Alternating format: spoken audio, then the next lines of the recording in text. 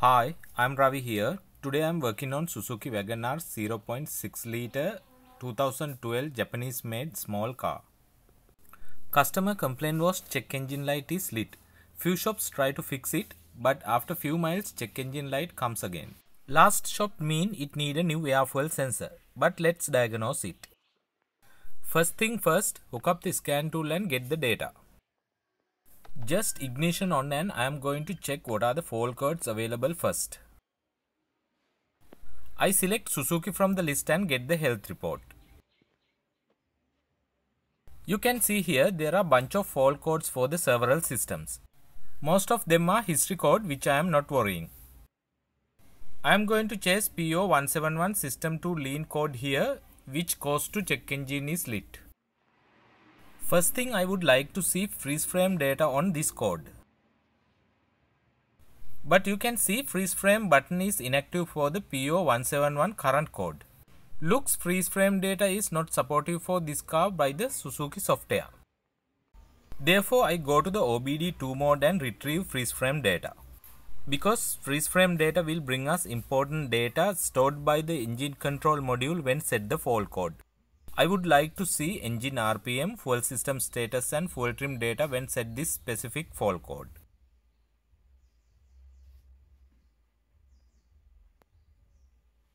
Here you can see engine RPM was 1195, fuel system status was closed loop. And same times you can see these freeze frame data caused to P0171 fault code.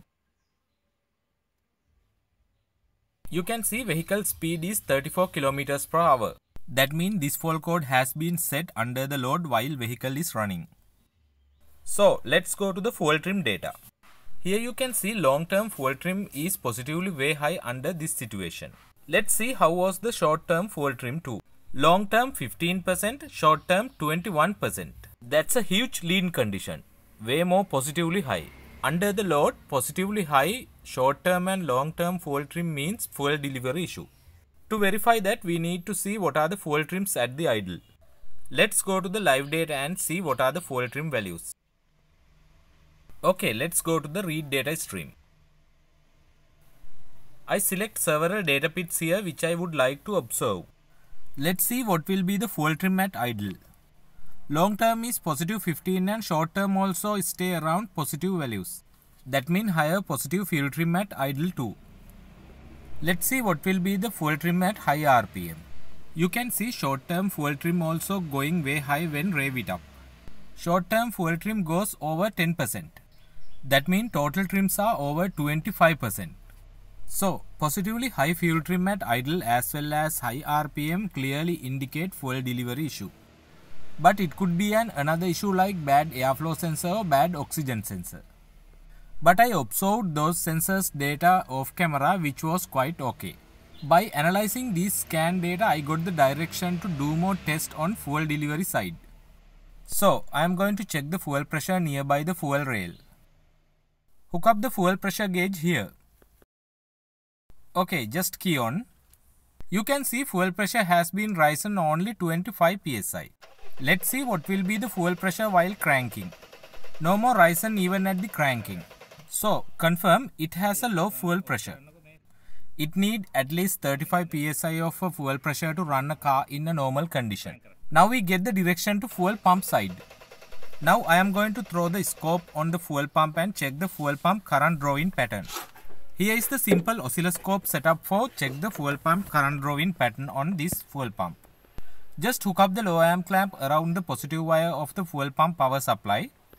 And let's see the current drawing pattern of this fuel pump. Right, crank current. Just crank the engine and get the fuel pump current drawing pattern. Okay, I got the waveform. Just analyze this waveform to reveal more details regarding the fuel pump. Here is the recorded waveform. Let's analyze it. This waveform clearly indicates that low amp drawing of this fuel pump. Let's measure how many peak amps and average amps it has been drawn. Okay, I put the cursor here. You can see averagely 0.8 amps it has been drawn. 0.8 amps mean too low amp draw for a good fuel pump. That should be at least 3 amps for a working good fuel pump. Okay, let's measure the peak amps. Here you can see 1.1 amps. That is very low. Low amps draw might be the sign of bad fuel pump. Let's analyze bit more deeper. I just zoom in the waveform. I am going to measure the fuel pump speed now. For that I am going to put two rulers between identical towers in this fuel pump current draw waveform. You can see these two towers are identical.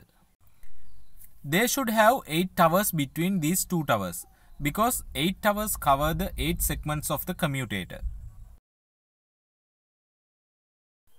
Yes, there are 8 segments between these two identical towers. Here you can see frequency is 60 Hz about. That means 60 rotations per second. Multiply it by 60, we get the RPM. Here you can see 3600 RPM. That means very low RPM for a good working fuel pump. Normally good working fuel pump should have over 5500 RPM. I will show you something to prove that this fuel pump is bad in this waveform. Okay, I zoom in this waveform little bit between these two rulers. These each peak represent one commutator segment. Do you see higher peaks and lower peaks between these two rulers? These higher peaks are okay, but those lower peaks indicate bad commutator segments. These data analysis reveal that the fuel pump on this vehicle is bad. Confirm this car need a new fuel pump. In the whole process of diagnosis, this vehicle scope did a great job. It helped me to accurate diagnostic. Okay, I am going to take off the fuel pump and replace a new one. Here is the removed fuel pump and the new one which I bought to replace.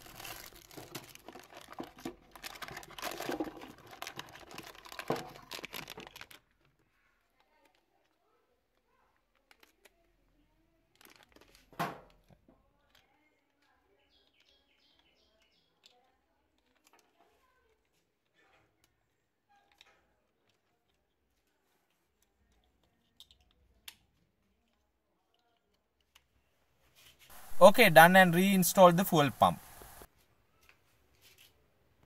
I am going to recheck the fuel pressure after install the new fuel pump.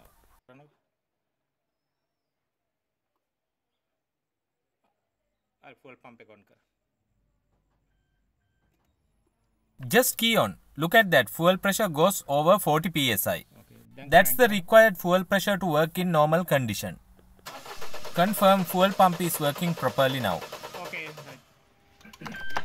This car is fixed. Now I am going to clear the fault codes and see the data.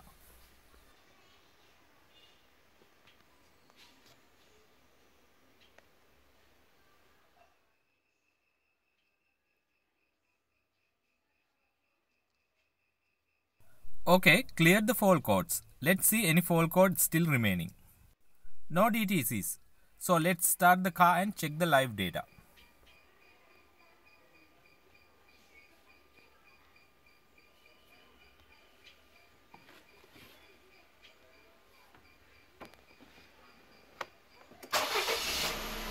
Check engine light went away.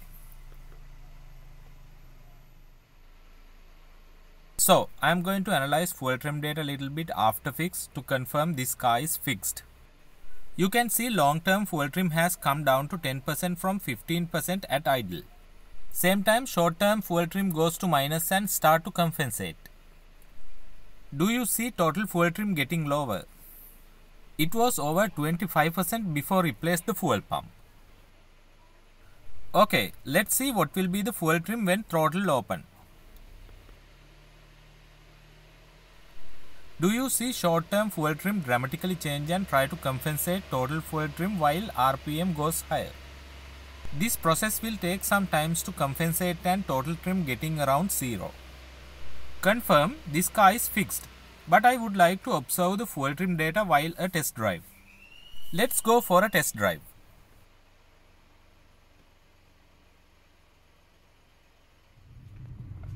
Apologize for the shaky camera during the test drive, but hope you can see how fuel trims are compensating and total trim getting lower.